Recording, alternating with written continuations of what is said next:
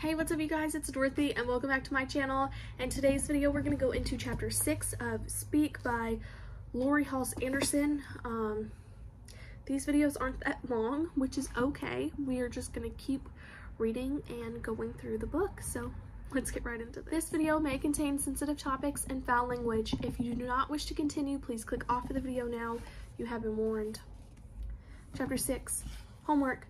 I make it through the first 2 weeks of school without a nuclear meltdown. Heather from Ohio sits with me at lunch and calls to talk about English homework. She can talk for hours. All I have to do is prop the phone against my ear and occasionally while I surf the cable. Rachel and every other person I've known for 9 years continue to ignore me. I'm getting bumped a lot in the halls. A few times my books were accidentally ripped out of my arms and pitched to the floor. I try not to dwell on it.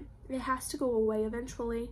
At first, Mom was pretty good about preparing dinners in the morning and sticking them in the fridge, but I knew it would end. I come home to a note that says pizza 555-4892, small tip this time. Clipped to the note is a $20 bill. My family has a good system. We communicate with notes on the kitchen counter.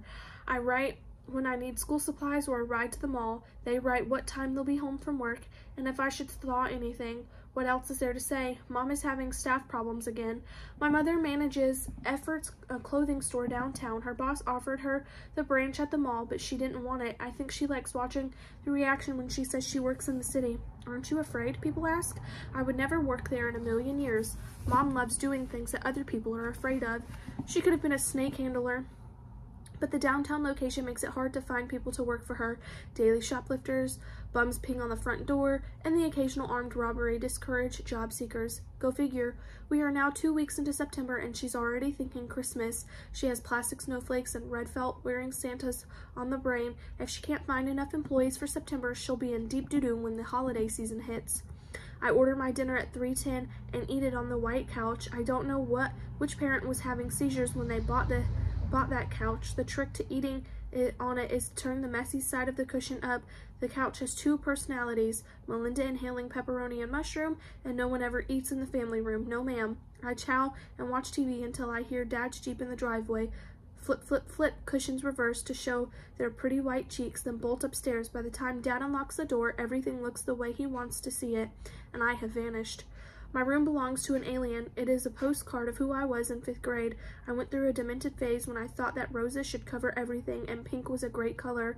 It was Rachel's fault. She begged her mom to let her do her room over, so we all ended up with new rooms. Nicole refused to put that stupid little skirt around her nightstand, and Ivy had gone way over the top as usual. Jessica did hers in a desert and cow dudes theme. My room was stuck in the middle, a bit stolen from everyone else. The only thing there that were really mine were the stuffed rabbit collection from when I was a little kid and my canopy bed. No matter how much Nicole teased me, I wouldn't take the canopy down. I'm thinking about changing the rose wallpaper, but then Mom would get involved and Dad would measure the walls and they would argue about paint color. I don't know what I would want it to look like anyway. Homework is not an option. My bed is sending out serious nap rays. I can't help myself. The fluffy pillows and warm comforter are more powerful than I am. I have no choice but to snuggle underneath the covers. I hear Dad on the television, clink, clink, clink. He drops ice cubes in a heavy bottom glass and pours in some booze. He opens the microwave for the pizza. I guess slams it closed, then beeps the timer. I turn on my radio so he'll know I'm home. I won't take a real nap. I have this halfway place, a rest stop on the road to sleep where I can stay for hours. I don't even need to close my eyes, just stay safe under the covers and breathe. Dad turns up the volume on the TV. The news team anchor dude bellows. 5 dead in a house fire. Young girl attacked. Teen suspected in gas station holdup. I nibble on a scab on my lower lip. Dad hops from channel to channel, watching the same stories play over and over. I watch myself in the mirror across the room. Ugh, my hair is completely hidden underneath the comforter. I look for the shapes in my face. Could I put my face in my tree like a dryad from a Greek mythology? 2 muddy circle eyes under black dash eyebrows, piggy nose, nostrils, and a chewed up horror of a mouth. Definitely not a dryad face. I can't stop biting my lips. It looks like my mouth belongs to someone else, someone I don't even know.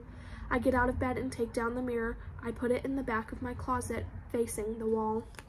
That is the end of this chapter. I will see you guys in the next video. Bye!